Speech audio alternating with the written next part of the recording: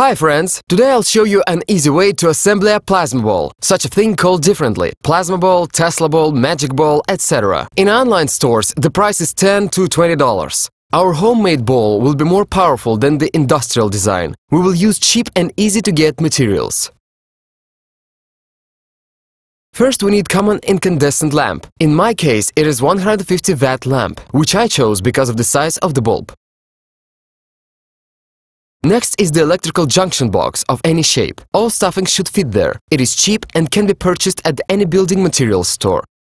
Next is the electronic transformer. First I took 20-30 watts, but the resulting effect is not satisfied me. Therefore, I used the 100 watt device. Below the video there are links to online shops. For those who do not know that is electronic transformer, it is power supply unit for 20-volt office halogen lamps. Electronic transformer enables to supply plasma ball directly from the mains. If you want to use a low voltage power supply, in the end of the video will be such a scheme.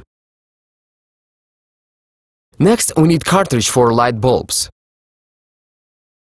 Insulated stranded copper wire 0.75 mm in diameter, about 60 cm long.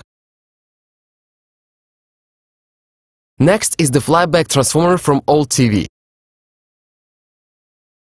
We need few film capacitors from 0.22 to 0.56 microfarads. Its value we must choose experimentally. Here is the complete scheme. Let's look how it's working. The electronic transformer input voltage has a frequency of mains 50 Hz or 60 Hz in different countries. The output is 20 volts, but the frequency is much higher than mains. The film capacitor is connected in series with the primary winding of the flyback transformer. Together they form a series resonance circuit. On the secondary winding of the flyback transformer we have high voltage, which supplied to the light bulb.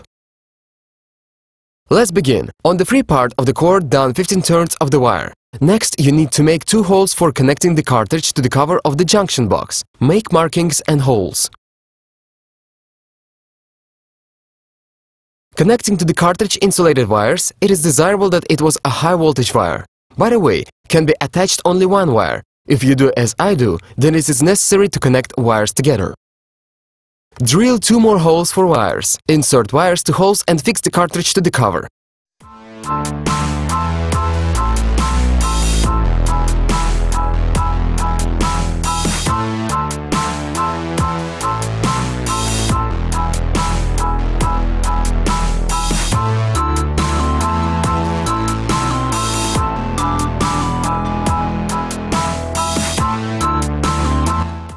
I took out electronic transformer cover because it is not placed in the junction box. Transistors must set to the radiator and isolate with the thermal interface material.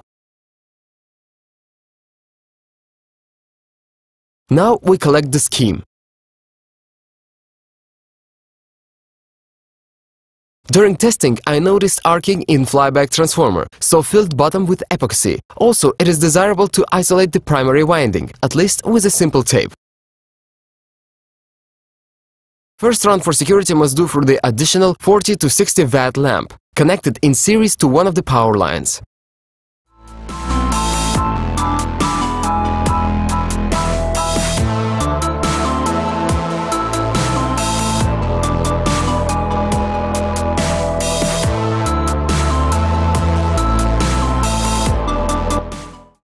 To achieve the best effect, it is necessary to choose the capacity of the capacitor. Here is the simple scheme of the same device, but with a low voltage power supply. It is built only with one transistor. The optimal supply voltage is 9-12 volts. It's done. Let's enjoy the spectacle.